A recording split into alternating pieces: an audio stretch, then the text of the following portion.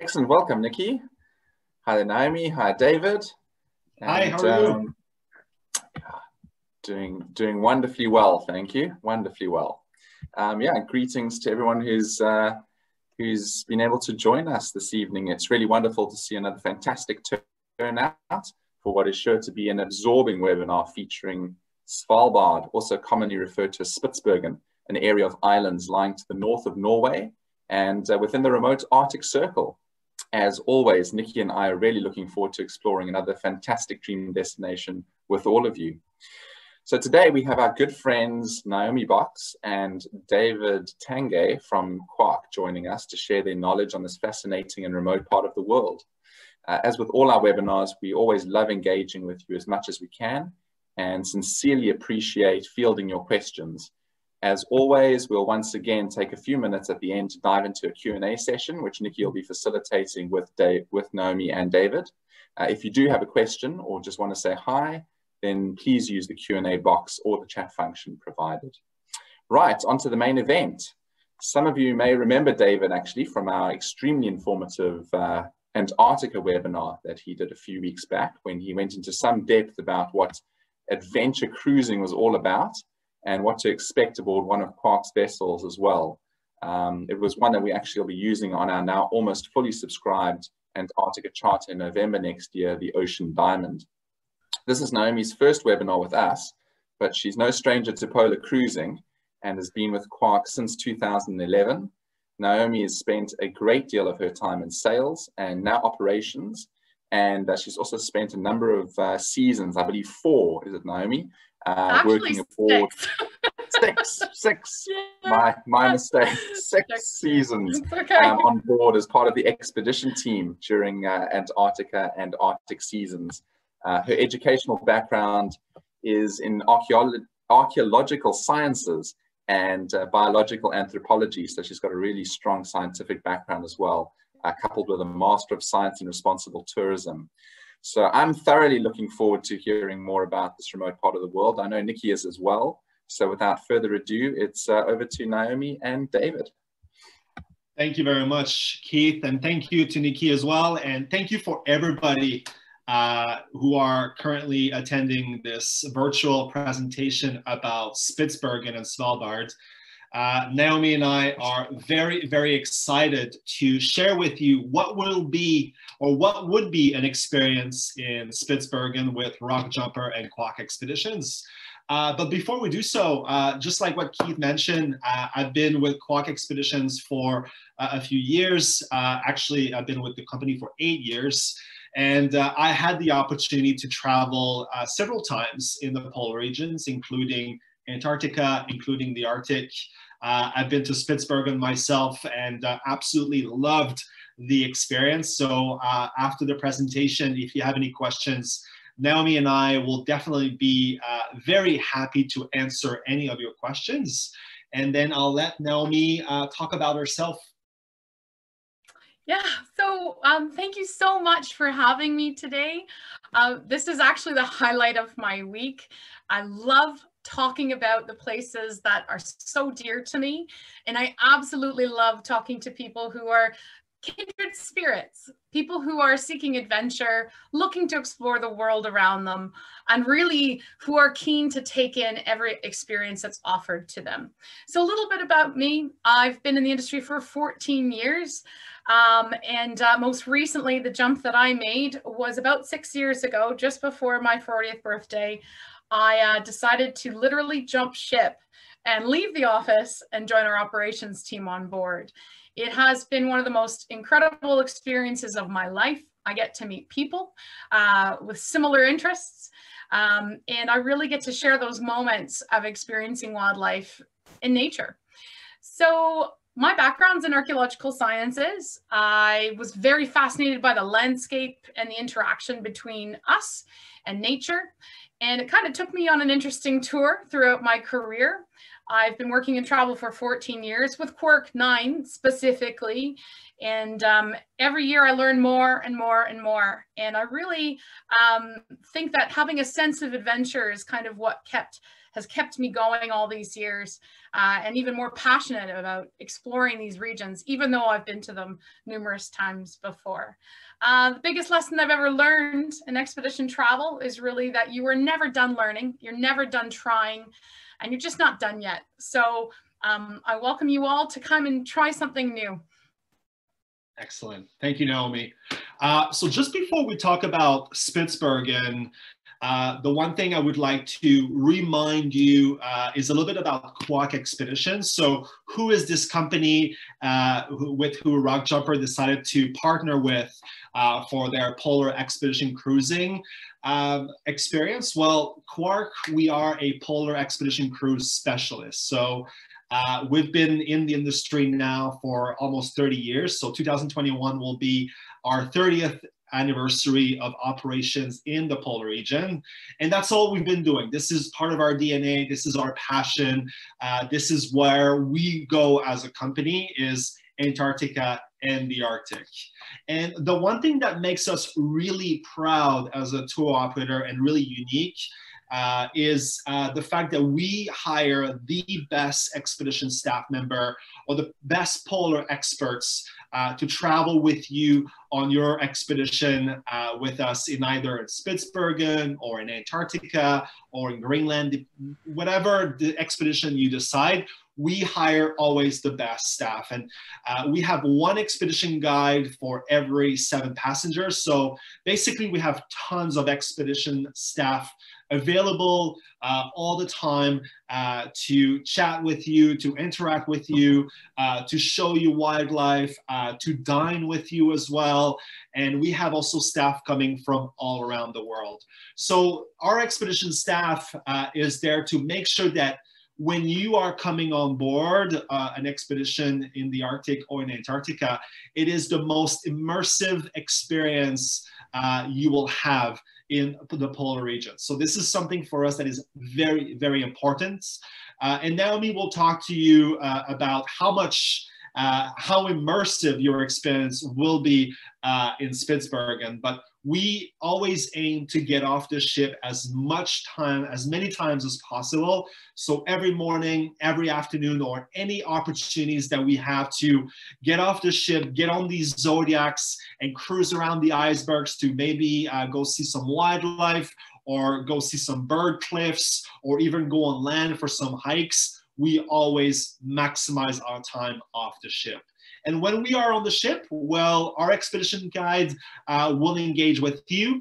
Not only their primary mandate is to show you as much as possible, but they also want to make sure that you understand what you're observing when you're traveling with us in the polar regions. So every single day, there will be daily recaps, there will be lectures teaching you about more in depth about glaciology, about polar bears, about the history, about geology as well. So many conferences will be delivered to you throughout the expedition.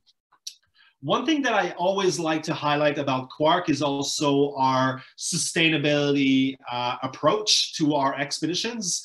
Sustainability is something that always has been part of our DNA. It's not something that just came into our vision recently because everybody's turning green now. No, Quark Expeditions, sustainability for us has always been something that we've always taken very seriously. We were the co-founders of AACO, which is the Arctic Associations of Tour Operators, IATO as well. We have every year continuously looked into different initiatives to minimize our carbon footprint when we're traveling into the polar regions. And one single tactic that I could highlight as an example is now that we're modernizing our fleets going to the polar regions, we are using the latest technology of waste management that is called MAGS, for micro automation gasification system. So, and this systems allow us to reduce our waste by over 90%. So this is really a great step forward into minimizing our carbon footprint. And like I said, every single year we look into different tactics to do so. So sustainability huge driver for us. And finally, and this is probably very current right now, our health and safety policy is stronger than ever. With obviously what is going on right now, Quark Expeditions is working with health and safety third parties that help us really, lay out a very good protocol and system that will make sure that all of you will be safe when you're traveling with us in the Arctic or in Antarctica. The great thing about expedition cruising is that you are on small ships, and then the experience is really outside of the ship. So you will constantly be outside, breathing fresh air in very tiny, small groups as well. So that's the really big advantage of being on an expedition cruise like Quark Expeditions and Rock Jumper. Now let's tackle the Arctic, or to tackle Spitsbergen. So like Keith mentioned, Spitsbergen or Svalbard.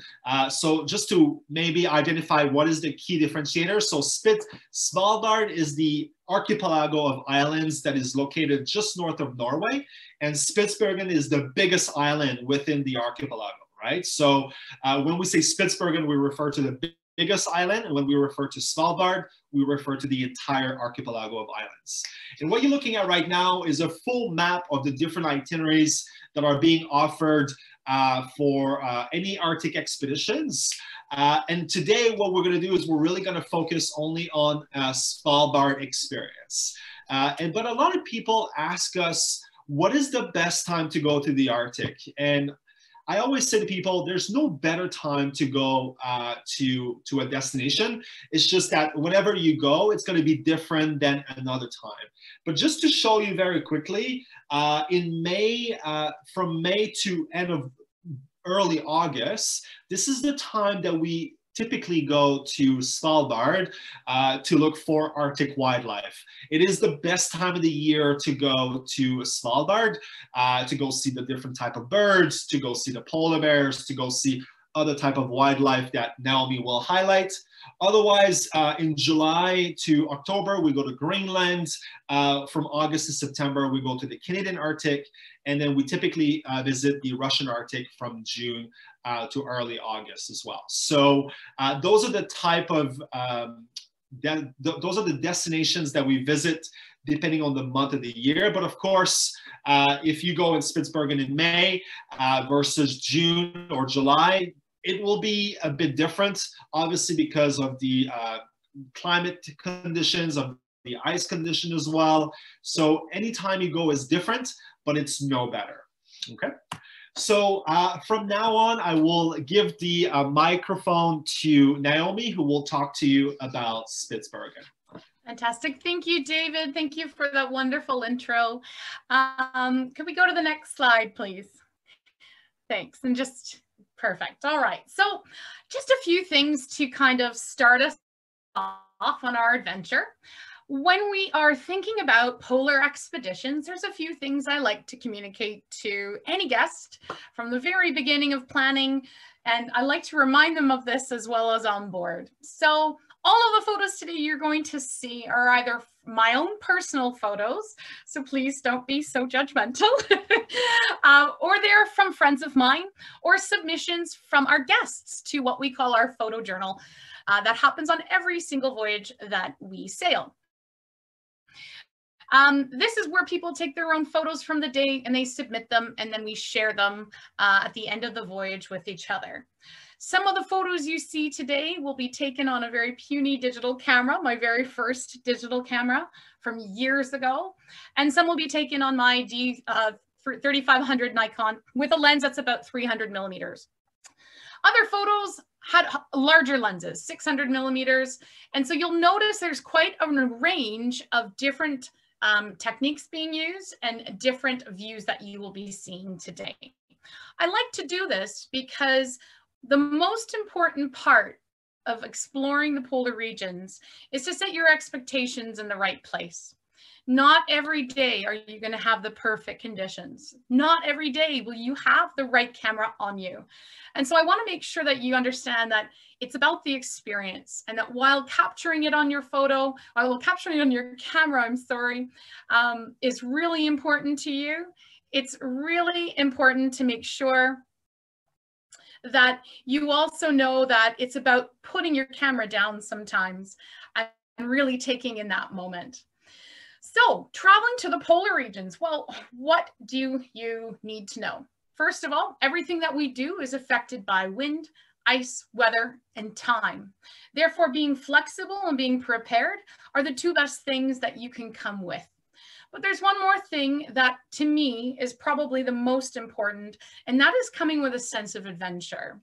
What does that mean? Well, that means looking around you, looking above you, looking below you, spending time experiencing what we like to call on board as the adult scavenger hunt.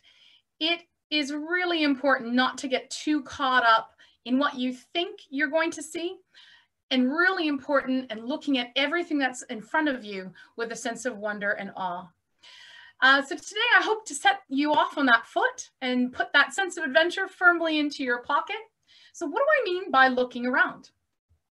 Well, what we're going to do is we're going to start a little bit on the landscape in general. So yes, like David and Keith have both mentioned, Svalbard is an archipelago made of 9 islands. Some of the geology actually dates back to 400 million years ago in the Devonian period.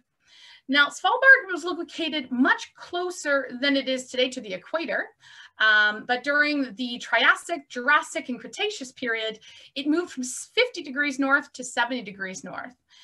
The climate today is much like the Arctic.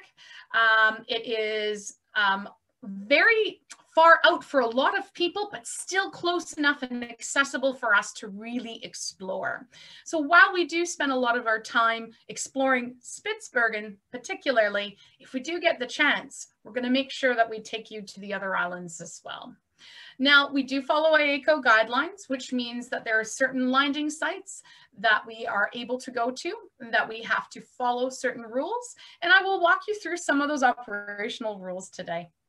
So what's important for you to know about looking around? Well, one of the things I always like to say to people is that it doesn't matter what kind of camera you have, but it does matter that you know how to use it. So start preparing now. If you have a new camera, if you have a new lens, and you're really excited about making sure these things work for you, there's no better time than now to get outside and to start practicing. Binoculars cannot be underestimated. We are going to expect you to join our team. And when I say that, I mean it. It's more important to us to have many sets of eyes than it is for us to just look to find you things. We want you to learn. We want you to be part of our adventure. We want you to join us. So please bring yourself a set of binoculars, a sense of adventure, and a really great camera that you know how to use. So how do we explore these regions? Well, the ship is probably one of the best ways that we explore. David, could you switch to the next photo, please? The ship offers us a platform to view these fantastic landscapes.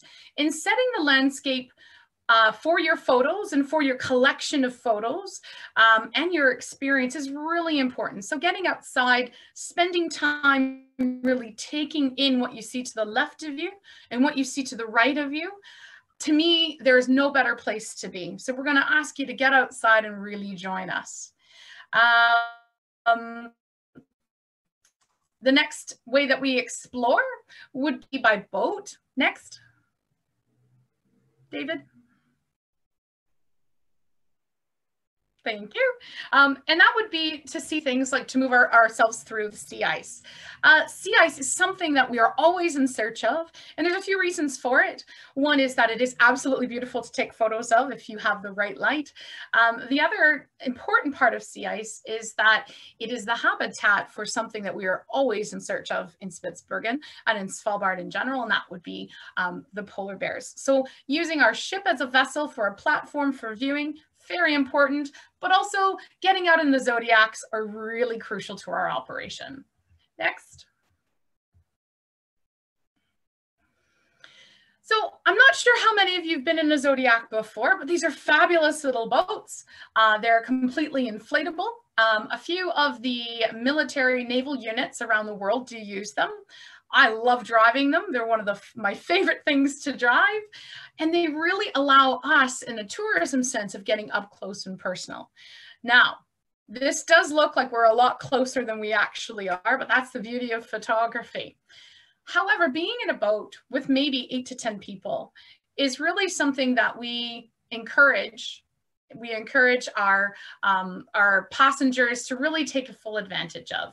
So being able to zoom around an iceberg, something that's really a wonderful experience to have, but also it allows us time to sit with that experience and to really be present on the water at the same level as the marine life and the ice, of course. Now, how do we operate? Well, one of the things that we do, so we've done ship, we've done boat, we also go to shore and we carry out hiking groups. So a lot of people do wonder if they'll be able to keep up. And this is something that constantly comes up. And I want you to know, yes, you will. We have a variety of selection of hikes that we offer. We make sure that when we come to shore, we have several different groups that you can follow. We'll always have a leader. We'll always have somebody at the back in terms of a guide.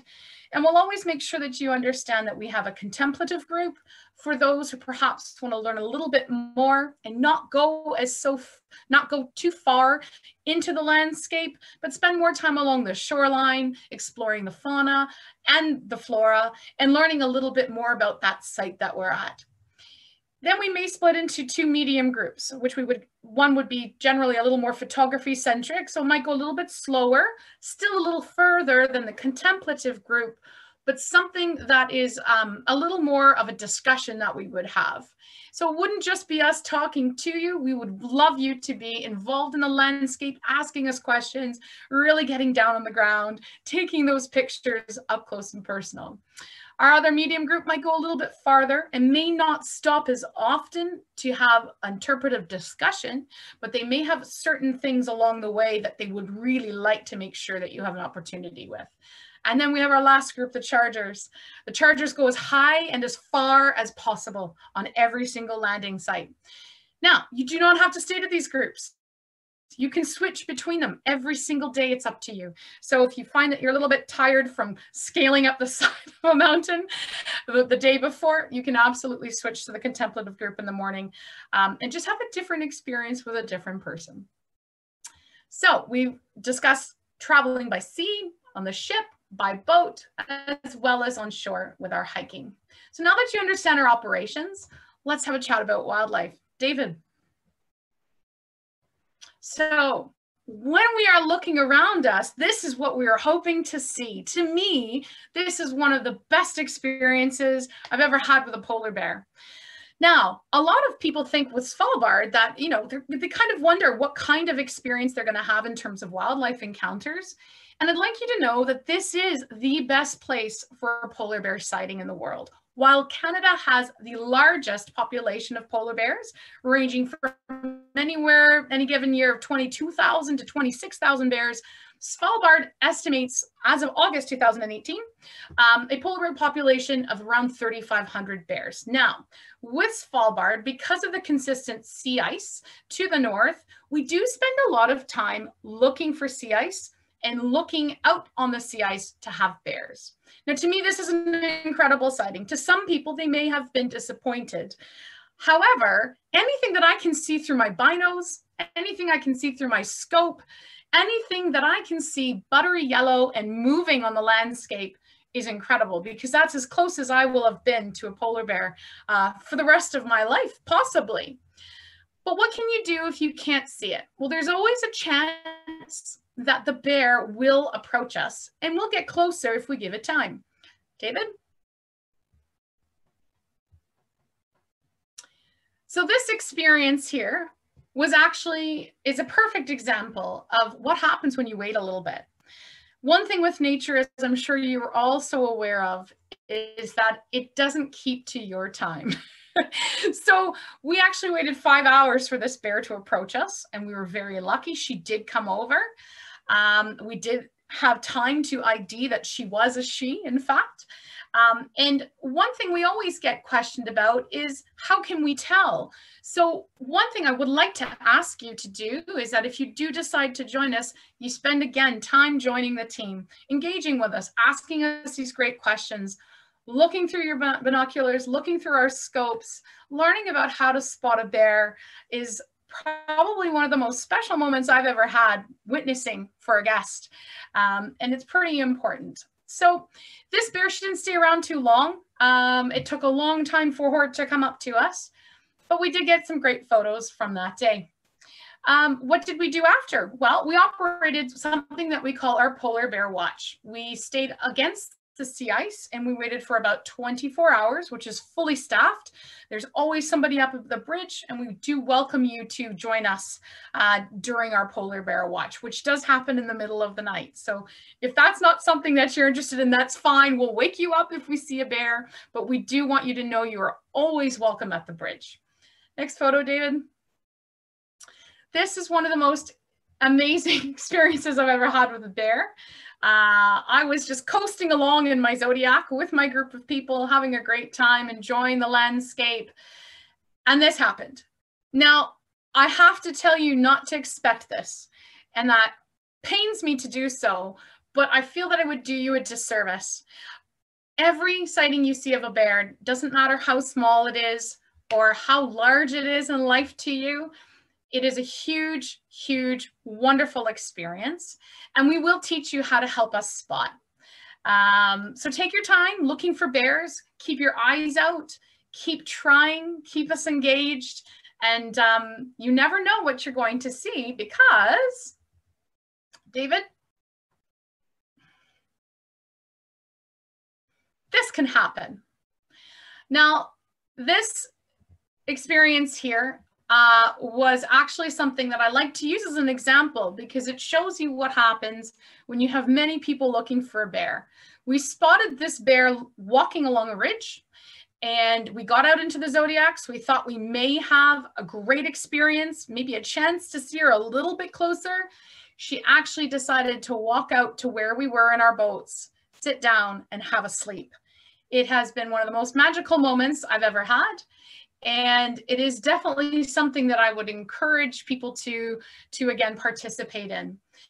This is still one of my favorite moments. And part of that is because of the people that I met during this voyage. I was not only with my father, so I was traveling with my dad, who was responsible for my sense of adventure, but it attracts the same sort of kindred spirits. No one else in the world besides the people on the ship that you were traveling with are going to know what these experiences are like.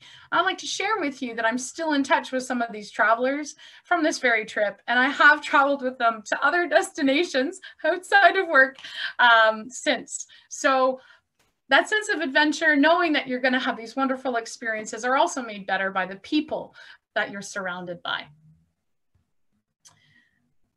So I like to start off talking about narwhal, and most people would wonder why. Most of my guiding friends would think I'm crazy, but we always get asked about narwhal, what the likelihood is that somebody is going to see it. I'd like you to know that in my 9 years of working with Quark expeditions, I have had 2 experiences. I have only had one experience where I actually physically saw the narwhal with my eyes, which I'll show you in a minute. However, this experience here was caught on a 600 millimeter lens, and it's not something that I actually saw. David and I were actually on the same trip. We were heard that these were spotted, that we caught up with the narwhal migration, but I really didn't actually get a chance to see it until we shared it with the ship later on. We had some wonderful people with some fantastic camera gear on board, and we were able to bring that to life for the rest of us. It's not something I would say is a high possibility. I still believe, and I know that they're out there, and I don't want to say it's not possible because everything is possible when you're dealing with nature. But I do like to make sure that people understand that it is rare. And as somebody who has spent about 800 ship nights on board our vessels, and a very huge part of that in the Arctic, I like to make sure it's quite clear from the beginning. So when did I see my other narwhal experience, David?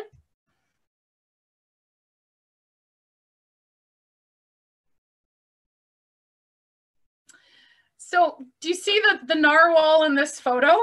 It is a little grizzly that I share this photo, but this experience was incredible and is probably, to this day, one of the most mind-blowing experiences I've had. Now, this picture looks beautiful. It's composed. It's great. The water looks calm.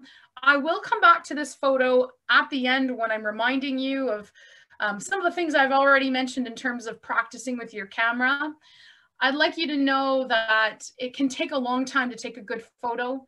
It also can be really important for you to put your camera down. And we'll get to that a little bit later on.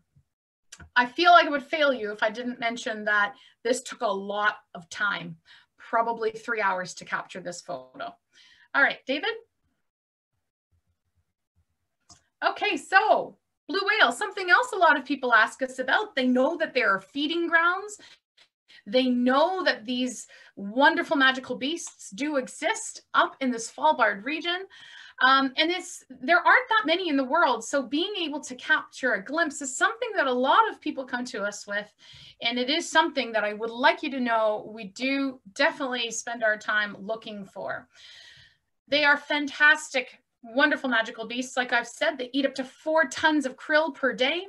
We can't always promise that they're going to be in the feeding grounds that we are aware of. And while it is rare, it is not impossible to see them. Blue whales can live up to 80 years old. Their blow is very distinctive. This is how we generally can find them on a clear day. Their blow is up to 12 meters in height. They can weigh up to 400,000 pounds, and they are almost up to 32 meters in length.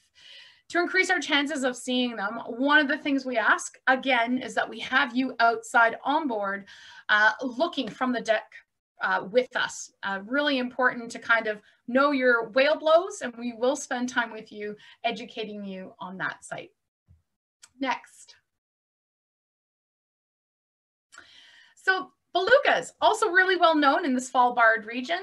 This image is perhaps a little bittersweet to me, but is something that I am really proud of our team for experiencing. I'm certain that a lot of you would love to see belugas. They are beautiful, beautiful creatures. And they're one of the wonderful whale species that you can see in Svalbard. However, I'd like to share with you something, and that is that I didn't actually get to see this event unfold, unfortunately. We communicate with each other consistently in our zodiacs. We're always letting each other know of sightings. We're always letting each other know in our pair what we're going to do, which corner we're going to go around next. And unfortunately, this morning, I was on the other side of the bay with my zodiac pair. We were taking pictures of cute harp seals who were posing on rocks. I got the call. I asked my zodiac, full of guests, what they wanted to do. They wanted 5 more minutes with the harp seals. We spent 5 more minutes with the harp seals, and unfortunately, that meant that we lost out on seeing the beluga. So that brings me to another point. You can come with a sense of adventure, but sometimes there is disappointment. And I want you to know that it doesn't mean the experience with the harp seals was any less of an experience, or that the experience with the belugas would have been more. Everywhere you are, you're going to miss out on something. So you need to come with the acceptance that what you are experiencing at that time is so amazing. Next.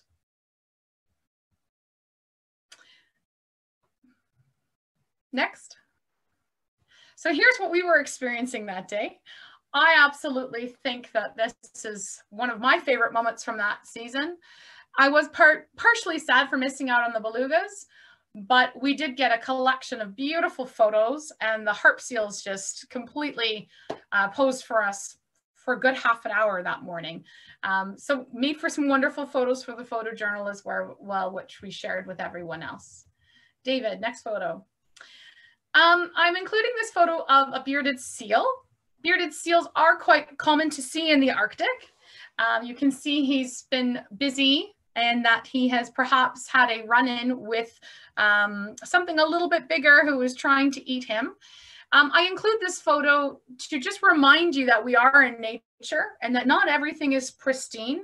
So while we did view this bearded seal. We did make sure that we passed on quite quickly, as he'd obviously been through a little bit of a stressful period. We wanted to make sure that he had the best chance for survival. Next.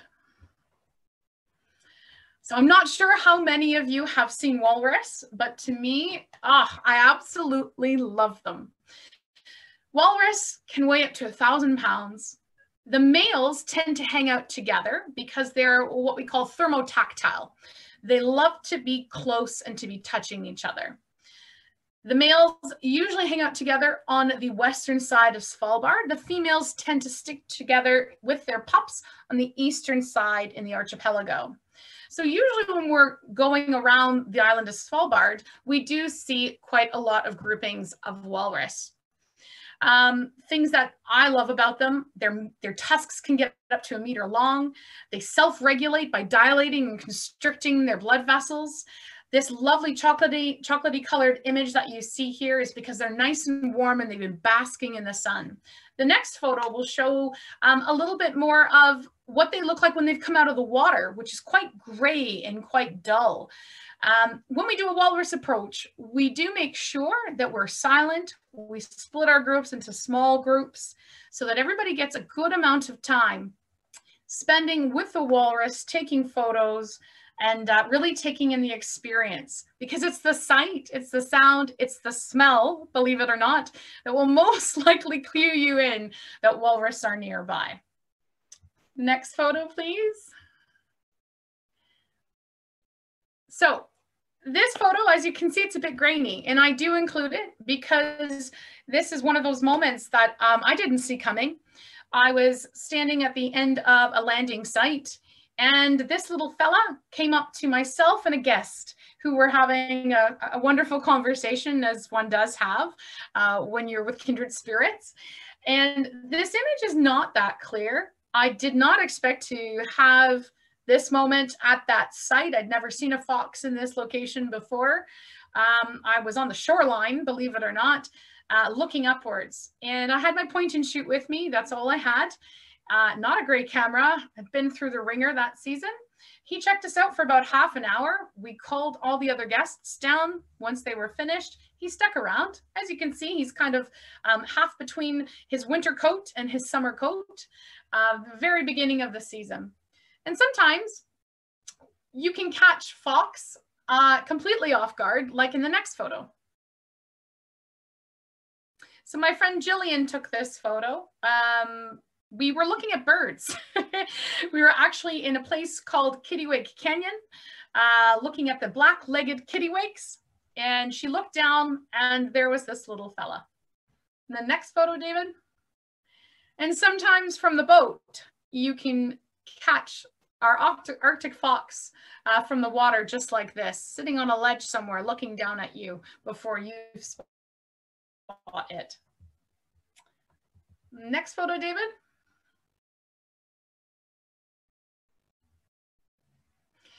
One of my favorite wildlife moments is actually to do with Svalbard reindeer. Now, Svalbard reindeer are a bit sturdier, they're a bit stouter, they're shorter than their Canadian counterparts that I'm used to. They still weigh on average about 200 pounds, but they have these magical coats that are iridescent, and they have these beautiful adaptations to make them perfect for this climate. They have the fur around their ears, their nose, their mouth, all to help them protect them from frostbite, because they live in incredibly cold habitats. They also sport these double insulated coats. Their coat has these long, hollow guard hairs, and then they have shorter ones on the underfur to keep them quite warm. They're beautiful beasts to watch. I actually fell in love with reindeer. Being a Canadian, I never really had any experience with reindeer before, but going to Svalbard, I think this is one of those moments that we all crave as explorers, where you see something that is unexpected and it provokes a reaction in you that you cherish from that point onwards. And so this was my moment with reindeer for my very first season guiding. And the next. So we've talked about looking around. We're going to talk about looking up. It's for the birds. A long time ago, as a child, I was unfortunately, as I would have said at that time, dragged around in early mornings from park to park to park with my father and his binos, looking for different birds. All the way from April right through the fall every single year. Well, that changed for me very quickly. I think for birders, each of us have that story. Each of us have that moment that really shaped us. And for me, it was actually my first trip to Antarctica and my first experience with a Gentoo penguin, which quickly switched from penguins to skuas. Any of you who love the jaggers would understand that statement. They're quite incredible creatures. We'll talk a little bit about the species that you can see today. But Svalbard in the Arctic is one of the best places to see birds, with over 227 species and over 41 that are considered annual breeders. So there's lots of opportunities to make sure that you check some viewing and spotting off your checklists. Next slide. So this is Kittiwake Canyon. I was discussing this a little bit further, previous when talking about the Arctic fox. This is a fantastic place to see a kittiwake colony, and I'm not sure how much detail you can see here, but all these little white dots along the cliff face are all nests. Fantastic place to capture kittiwakes in action. Next photo. And here again, this is the up close and personal experience I was talking about. We do ask people to calmly approach the cliffs. We do keep a safe distance from the cliffs. But the birds, of course, it's a cacophony of noise. And one thing I love about it is that you see the full life cycle happening here. You see the nests, you see the juveniles who are attempting their first nests. You see the successful breeders, season over season over season, and throughout the season as well too, every time we go back. A lot of people who weren't birders, when they go to this site, they come back and they get it. They see why so many of us are out there in the early mornings. So the black-legged kittiwakes happen to be one of my favorite things to photograph. They are really loud in their colonies and really quite incredible, incredibly beautiful creatures to photograph. But when they're on ice and when you're in your boat, they're very quiet and they're very calm. So it's very easy for us to get up close and take some really lovely photos without disturbing them. And I do believe that I fell in love with kittiwakes quite quickly, and I'm hoping to see more species eventually as I explore a little bit further. And the next photo. So I'm sure many of you are in search of the ivory gull. Ivory gulls are something that we do as birders, spend a lot of time outdoors in the morning near glacial faces, looking for any speck of evidence that they are out there. Where we usually find them is near a bear kill site where there's remnants of seal. We try to make sure that we also, when we visit tidal glaciers, that we're looking for evidence of these beautiful white birds. But usually if we do catch them, it's usually scavenging off of a bear kill site. In the next photo. So in my years of working in Svalbard, I'd like you to know that it took me 5 years to see a ptarmigan. 5 years of searching, and I definitely wanted to see a ptarmigan. Ptarmigans, for those of you who are familiar with them, are well known for their beautiful plumage that changes depending on the season. It's quite cryptic. It's really great for camouflaging in the summer. This photo was actually taken after I'd been out for about 2.5 hours on a hike. Not at a site I'd ever heard of ptarmigan being seen at. We passed through this area before, which means they must have been around. But as we were coming back with our small group, this is what we saw. We actually saw 5 of them in this location. The next photo. And then earlier in the season, we've had these experiences as well too, where we have been able to see their wonderful winter coat and that lovely supraorbital red plumage of the male very early on in the season. This trip was the first week of May. I'd never actually been that early before. And it was just incredible to have that experience. Fun fact about the ptarmigans, for those of you who aren't familiar, they are precocial when they hatch, which means they're pretty independent. Within a day or two of hatching, the chicks have their full adult feet. They have these lovely stiff feathers, and they're able to walk around with their mother looking for food. Absolutely beautiful to see. In the next photo, a little bit up close. On the next photo, you'll be able to see the female and the male. Now, this photo was taken by one of our resident photographers, our media ambassadors on board. And it's just absolutely still one of my favorite photos, just because you can see all of those wonderful feathers, those stiff feathers along the legs. Now, a lot of people ask if it is possible to see divers. It is, absolutely. For the North Americans, we call them loons. For the rest of the world, they're called divers. This is a red-throated diver. And usually when we're looking for red-throated divers, there are two places I like to recommend for people to do their own observation. And one is actually just outside of Longyearbyen. There are a series of ponds. Really great place to kind of explore if you can, if you've got time in Longyearbyen, which is where the ship, where the port is for the ship. And the other place would be somewhere called New London. Now, everywhere we go, we're always hoping we have our itinerary planned, but things can change. So if you are really hoping to capture a red-throated diver, just make sure you keep your eyes open. I have seen them in some very strange places. So next photo.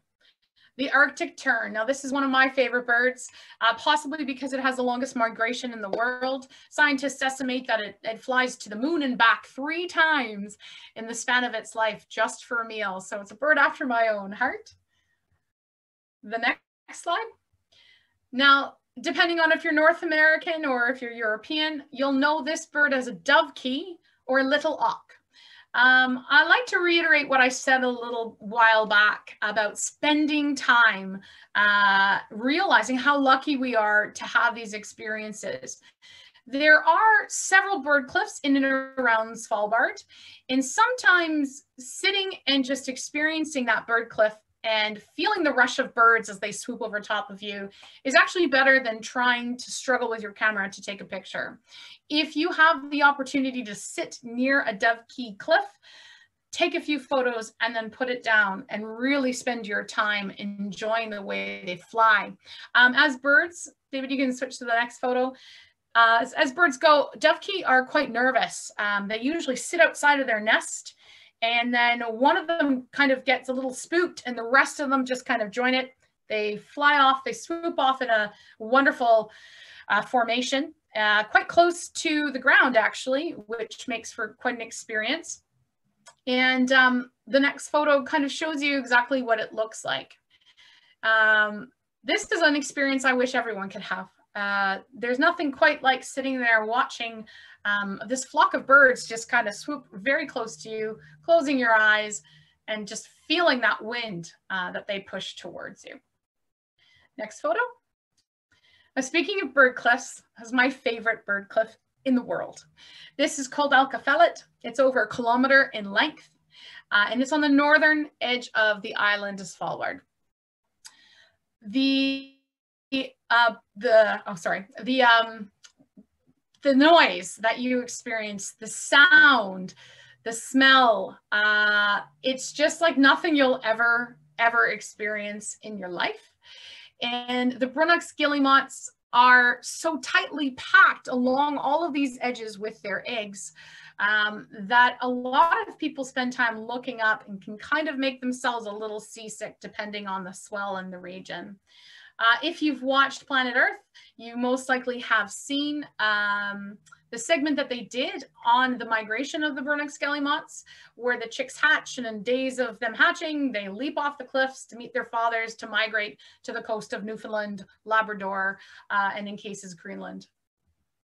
Next photo. So Atlantic puffins is something else we are definitely in search of. There are a few places that we know of that they do occur. Everybody wants to see a puffin. Any picture of a puffin is a fantastic photo. Next photo. Sometimes you can get them in groups. I really encourage people to take pictures of groups of puffins. It will help you a little bit later on in your editing. And sometimes you can catch them in mid-flight like this. Now, other birds that you can see along the way are purple sandpipers. We do like to make sure that they get the attention that they deserve. They are beautiful birds. We do tend to see them a lot on our hikes. Other birds that we see along the way would be the long-tailed skua, or our parasitic jaguar or Arctic skua, and also our glaucous gull.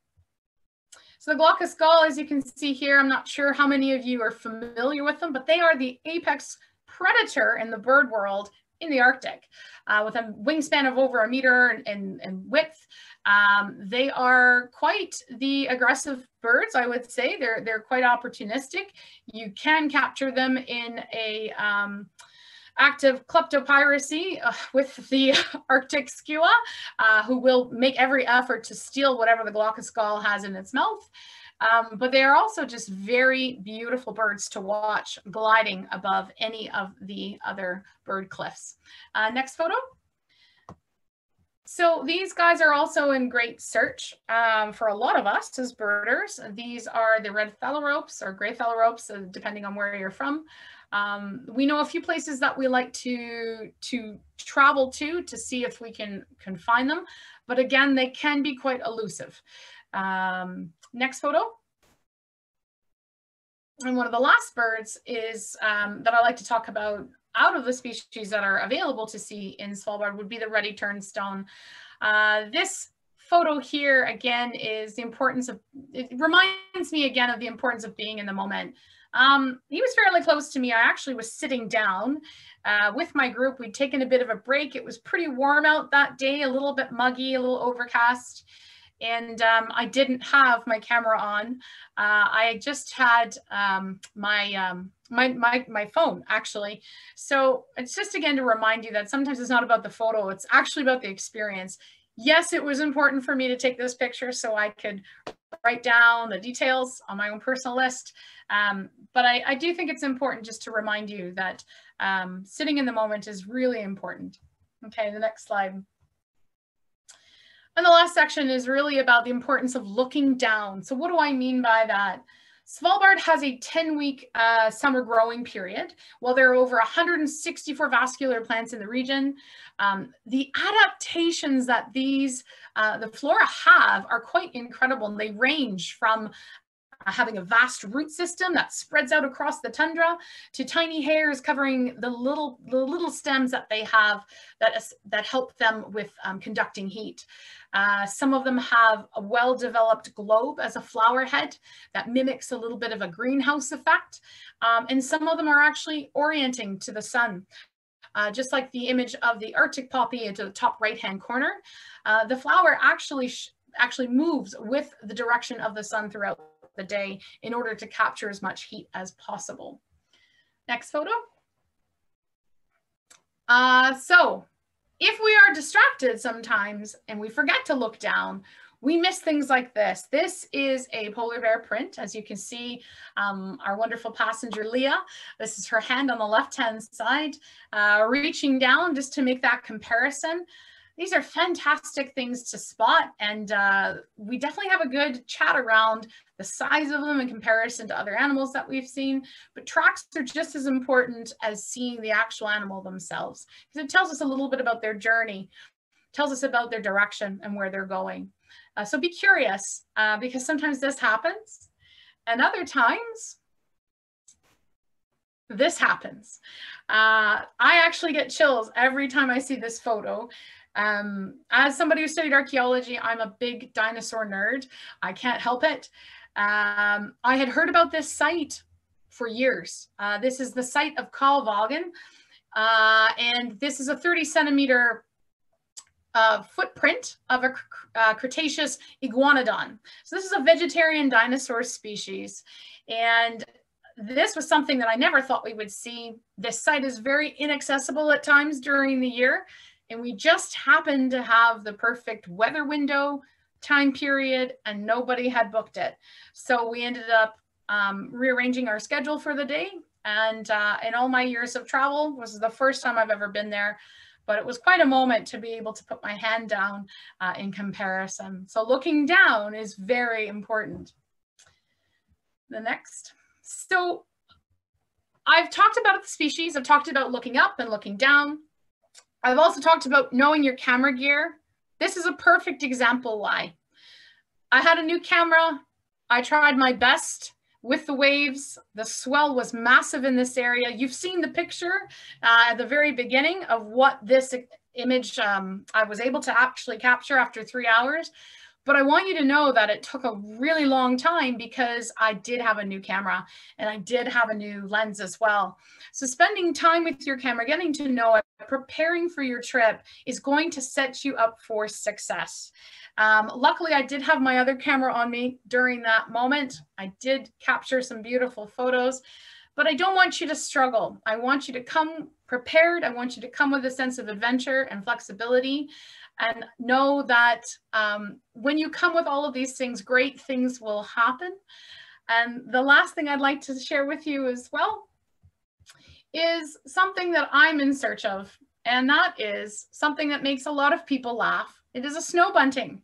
I've seen many snow buntings in my years around Longyearbyen, but I have a really hard time capturing them with my camera.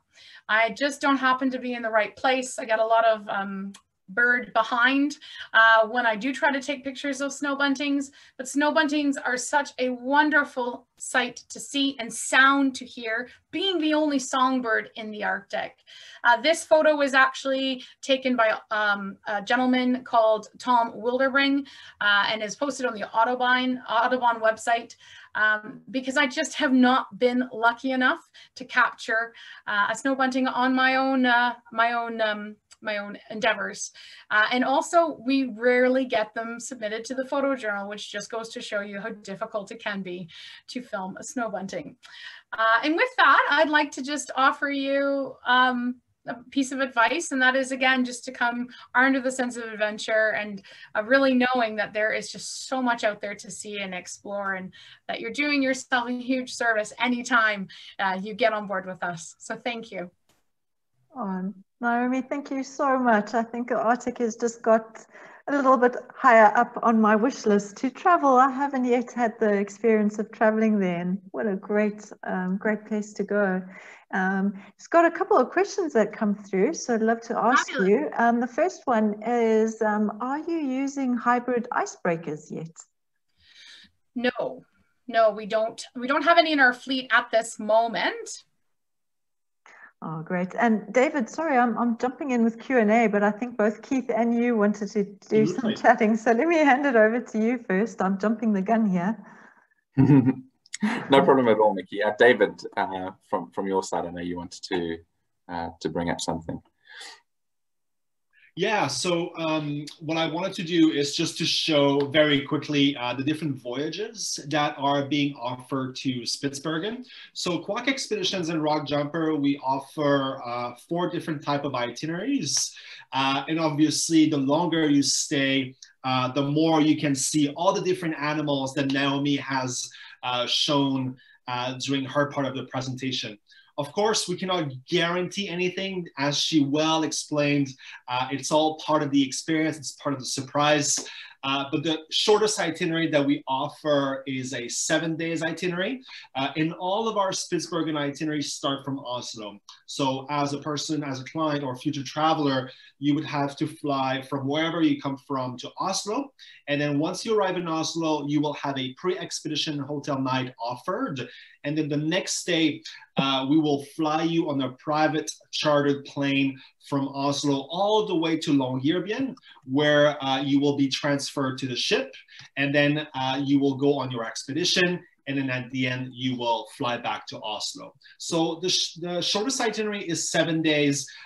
We also offer a 10 days itinerary in 11 days. And then we also offer a 14 days as well. And just like what I said, the more time you stay, obviously, the more wildlife encounter opportunities there will be. We also have a photography focused itinerary in Spitsbergen in May 2021. So if you are a very passionate person about photography and wildlife, this is definitely a great itinerary for you to be part of as well. Okay, very quickly, just to refresh your memory or to introduce you the ships that you could be traveling on board if you come in Spitsbergen with Rock Jumper and Quark. The very first one is the Ultramarine. So the Ultramarine is a brand new built ship that is currently in its final phase of construction. It'll be ready for sale in February 2021, and its inaugural expedition voyage will be in Spitsbergen in May 2021. So we're very, very excited about that. And if you are a person who likes to have this little extra comfort, spacious suites, private balcony, a lot of amenities on board, including a spa, a sauna, yoga classes. This is the type of onboard experience that the Ultramarine will be offering, in addition to, of course, your off-ship experience in Spitsbergen. But we also offer another ship that is called the Ocean Adventure. The Ocean Adventure is 128 passenger capacity. And it is a ship that Quark Expeditions has been using for many, many years. For many of our expedition staff, they really, really love the Ocean Adventure because of its rusticness, because also of the space on the deck as well. So there's lots of space for passengers to walk around and take some pictures. Great ship as well to observe birds. So if you are a birder, this is a great ship to walk around and have easy access of different points. So you have this amazing view of birds flying around the ship. Just to, again, talk about the on-ship experience. So like I said at the very beginning of the presentation, the primary experience that Quark and the expedition staff wants to provide to you is, of course, to spend as much time as possible outside the ship, but we will be spending some time on the ship as well. Of course, dining, of course, traveling from point A to point B. And while this is happening, our expedition staff will be presenting some recaps, some conferences, giving additional information about the birds that have been seen throughout the day, or the polar bear, or the glaciology. So every day you're going to be learning even more about the different components of Spitsbergen. And if they are not presenting, well, the staff is on deck looking out for wildlife. And of course, they invite you to come and join them. And if they see a polar bear, if they see any type of birds or wildlife, they will definitely be there to show it to you and to explain to you what is going on. And it's definitely something very common. You know, traveling to Spitsbergen, being a huge archipelago and concentration of wildlife, wildlife encounters are very, very common. One thing that we always encourage people, obviously, during our voyages is to interact with the other passengers. We have this incredible privilege of having people from all around the world traveling with us. So, of course, whenever we're on board the ship, there will be lots of free time for you to interact with people who are coming from Asia, from Australia, from Europe. We have expedition staff members coming also from all parts of the world. So this is also a great opportunity to make new friendships. If you are worried about food, I'm telling you, don't worry. There's lots of food on board the ship, and also a very large variety as well. So if you are a foodie like me, you will be completely satisfied, from breakfast buffet to lunch buffet to a 4-course meal for dinner time. If you are a vegetarian, if you are vegan, if you have any specific diet requirements, we have this flexibility to accommodate. The only thing we unfortunately cannot do would be kosher food or halal food. But if you have any allergies, we of course do require to know them ahead in advance, and you would have the opportunity to mark that in your passenger forms once you confirm a trip with Rock Jumper and Quark Expeditions. And just to circle back, if you are a person who likes to do your daily exercise, on the Ultramarine and also on the Ocean Adventure, we do have a gym available for you to have access to 24 hours so that you can do your daily exercise. And the most important place on the ship is the bar and lounge, where you can enjoy a nice cocktail while the ship is traveling. Okay. Just a few reminder, we do have lots of activities being offered during your expedition. All the landings, all the Zodiac cruises, all the hikes are included for your Spitsbergen activities. So this is all part of the experience. For those of you who like a little bit of extra adventure, we also offer the opportunity to do a polar plunge. Of course, we don't push anybody to do that. So if you are like me, if you're like Naomi, and you like to experience this very cold water once in your life, we will give you that opportunity to jump in the water, which is very, very nice. Not everybody agrees with me, but I strongly encourage it. We also have some extra activities. So if you do enjoy, if you know you're going to go there only once in your life, and you want to optimize your expedition cruise experience in Spitsbergen, we also do offer kayaking. So if you are an avid kayaker, we have the sea kayaking program, which basically is a rental program for the entire expedition cruise. So in about a 10-day voyage, you would be going kayaking at least 5 to 6 times, but obviously it's all depending on ice condition, on weather conditions, and also on safety conditions. But if you are a kayaker, strongly recommend it. And also, if you are a kayaker, but you don't necessarily want to rent a kayak for the entire trip, we also have a day paddle, which is a one-time kayaking experience that you could go during your expedition cruise. Finally, if you are interested to come and join us in Spitsbergen, this is a quick summary here of all the different departure dates that we are offering in 2021. So as you can see, both the Ultramarine and Ocean Adventure, we are offering multiple departure dates available. And currently right now, if you are interested, we are offering this great promotion of 30% off, including the private chartered plane from Oslo to Longyearbyen round trip. So it is a great opportunity for you to take advantage of if you are interested. And I, of course, encourage you to reach out to Rockjumper to learn more about the details. One thing that I'm sure you are definitely, questioning or wondering about is about cancellation policies. We all know that right now with COVID-19, things are very different. There's a level of uncertainty right now that may not be encouraging you to purchase an expedition in the future. So we do have this great booking with confidence policy in case you are interested, which basically protects your money from the time of booking all the way to the 24-hour prior to departure. So if you are, for example, unable to embark the ship because of COVID-19 reasons, including if there's a quarantine measure that will make you miss the boat, or the country does not allow you to enter the country that will be the gateway for embarkation, we would actually rebook you at 100% value of what you've paid.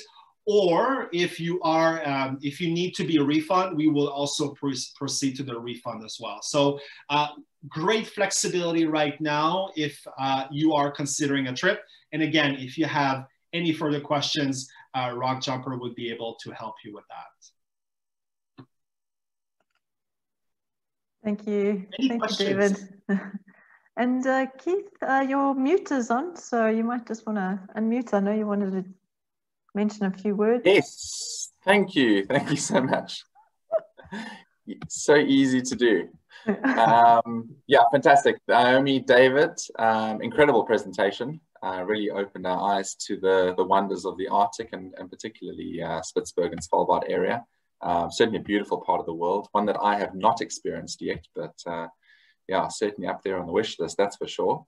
But just quickly, yeah, before we get stuck into Q&A with Nikki, I just wanted to take the opportunity to quickly let all of you know about next week's webinar.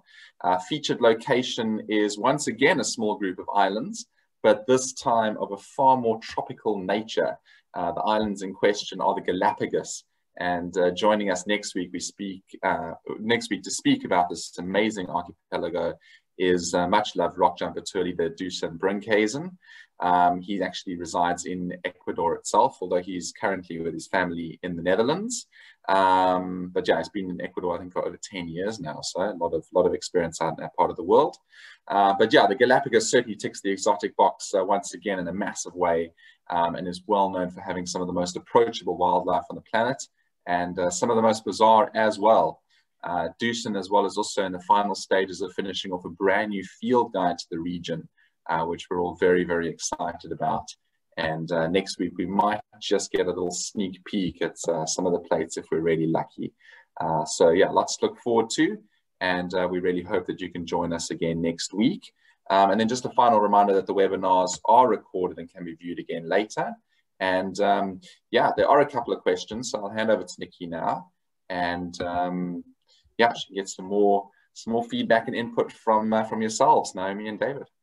Oh, great, thanks. You know, I'm based in Mauritius, so when I see snow, I would just love to be cold just for a little bit. Always sweating on this side.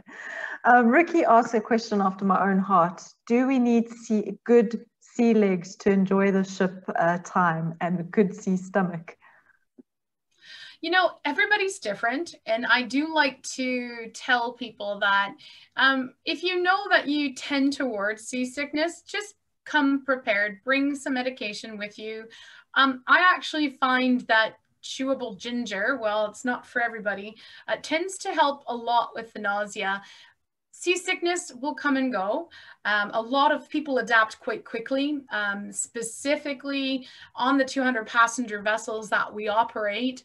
They don't tend to get too rough. The Drake Passage in Antarctica has taken me down personally. I don't get seasick, but it has taken me down in the past. Whereas around Svalbard, the swell, it can be, you know, it can be substantial, but it doesn't, I don't find people are as sick as they would be in terms of traveling to Antarctica. However, being prepared is always the best thing that you can do. We have mint tea on board. We make sure that there's always nibbles available to you so that you can actually put something in your stomach if you're not feeling too great. But the best cure is to actually get outside, and which is what we try to do as much as possible. Oh, great. Charles is asking, are there smaller, less passenger ships? So example, like a 35 guest passenger ship that you offer this kind of Question after my own heart. I would love that. Unfortunately, we don't have any in our fleet at this time. It is something that we have discussed. We have had a 12 passenger vessel operate in the Antarctic before. And I'm hoping and I'm excited that in the future we'll have varying sizes of vessels available to us. One thing I do like to mention to people is that 200 passengers is actually quite a good amount of people. If you've ever been on a cruise before with thousands of people, it's not the same. It is just not the same. No matter how much you try to connect with people, you'll never get that experience. Because we have such a low guide to passenger ratio, we do get to experience like that feeling of knowing each other. It does become a family. We're very serious when we say join us.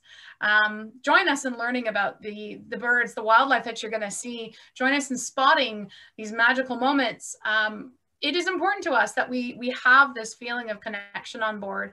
And one of the things we like to remind people to do is to kind of tune out to the rest of the world if they have their opportunity. That assists us with creating that moment on board.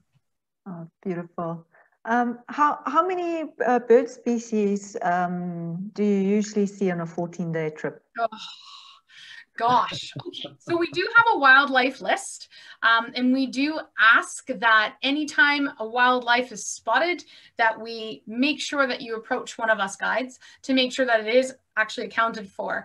We will do our best to make sure that we update that throughout the day. It doesn't get done once a day, it gets done a few times a day.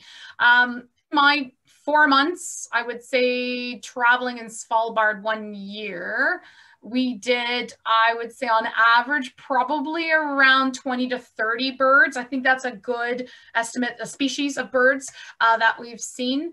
And just remember that sometimes it really is just a glimpse. So whether or not you see it or not, we're still going to check it off. But the best place that you can be is out in the mornings, out late at night as well too, specifically with the 24-hour daylight, trying to capture as many moments as you can. Specifically, if you're a birder, get up early with us. A lot of us are up there at 4:30 in the morning, 5 o'clock. You won't be alone. It is definitely one of the best ways to be able to see this. So. Oh, great. Just to quickly step in there as well. I was just having a look at some of our past lists and what have you when we've done trips up there. Yeah, interesting to say. I mean, as Naomi's mentioned, the total species in the zone is not very high. I mean, it's not like the tropics and what have you, but it's the volume, you know, the sheer volume, the breeding colonies, that whole experience, and some very, very special species. But yeah, I was seeing on average we typically get around between 30 and 35 species on those trips. As Naomi was saying, not high numbers, but very much quality. I like to set the bar low. And the reason is because you never know what kind of enthusiasts you have on board. If it's someone who's wanting to see things during their own hours, or somebody who's willing to be up there at all times of the day. Join us at all times of the day. And like Keith said, you'll see as much as you possibly can if you're outside. So thank you for that. Bob's asking, which species of ptarmigan do you see in Svalbard? Yeah. I forgot to mention, so this is actually a subspecies of the rock ptarmigan. It's a Svalbard rock ptarmigan. They're a little bit sturdier and heftier.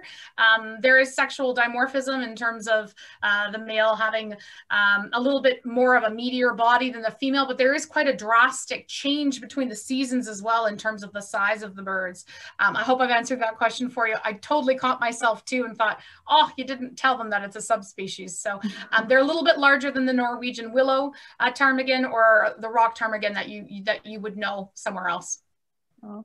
And then Peter is saying, is there going to be a rock jumper guide on board or only Quark? Keith, maybe you want to jump in here. Yeah. And mention. Sure, absolutely. So with these voyages, typically between 10 and 15, if we have 10 and 15 people sign up, then we can, we'll definitely have a rock jumper guide on board. But otherwise, yes, you're in fantastic hands though with the team that Quark's going to assemble as well. So, yeah. We would love to have somebody from Rock Jumper traveling with us. That's for sure. Yeah, absolutely, absolutely. The value is huge. So yes, absolutely.